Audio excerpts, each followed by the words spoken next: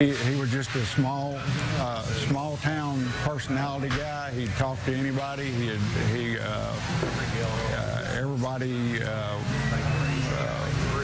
loved to see him coming, and except I'm sure some of the people on the football field.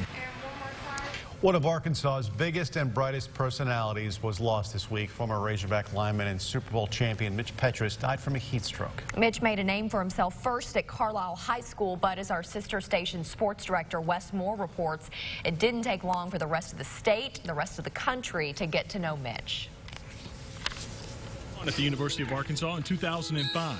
At first he was a fullback, but then moved to the offensive line. Former Razorback assistant coach Gus Malzahn coached Mitch in the Arkansas High School Football All-Star Game and again at the University of Arkansas. He loved football. He had a great passion, had great positive energy. I can't remember one time that I felt like he had a bad day. He was just one of those real positive people that had great positive energy. By 2007, Mitch was an all-SEC lineman for Houston Nutt while blocking for Darren McFadden.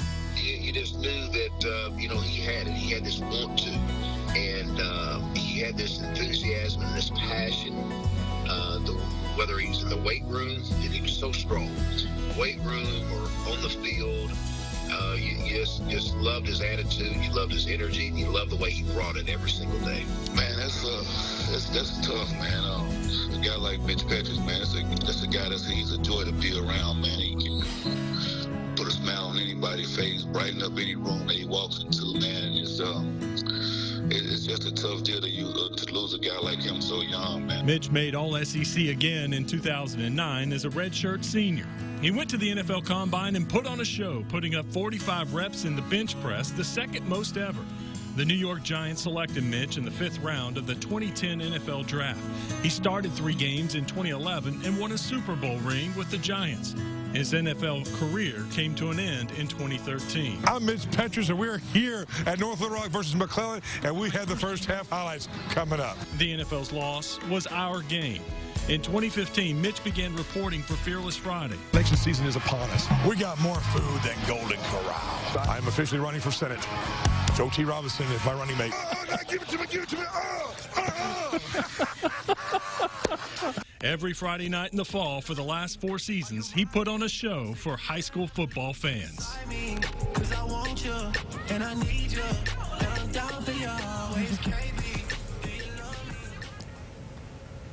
And that's the reason you see so many of us smiling today. Because of him, he brought so much joy to us. That was Wes Moore reporting. Mitch was just 32 years old. Up on KARK.com right now, we put together a tribute to Mitch. We've talked to his former coaches, teammates, and those who knew him best. We'll be posting more community reaction tonight there, and also in the coming days, you'll see that.